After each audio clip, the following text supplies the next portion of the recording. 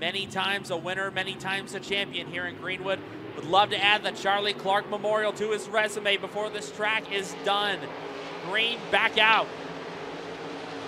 And Nick Roberts right to the low side of Stutzman. They were like that to start this race, and they have not left. Colton Osborne says, hey, you guys are looking lonely out there. Need a partner there? Let's make it a triple threat match.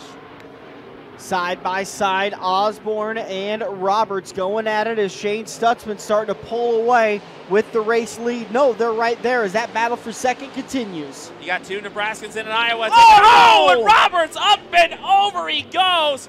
And that car is demolished in 1 and 2. Red flag is out. Wow. All cars stop. Safety officials getting onto the racetrack.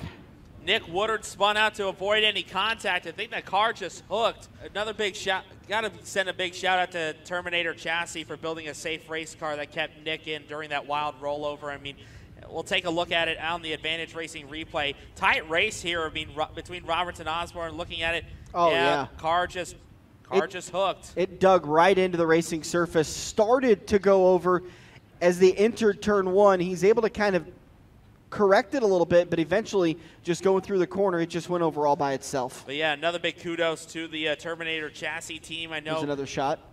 In an incident like this, you know, you hate to see one of your cars that you put some hard work into get destroyed like that. But when we heard that Nick was able to get out under his own power, that's what you hope for, a race car that's just as safe as it is fast. And we saw that tonight. A tough right there for Nick.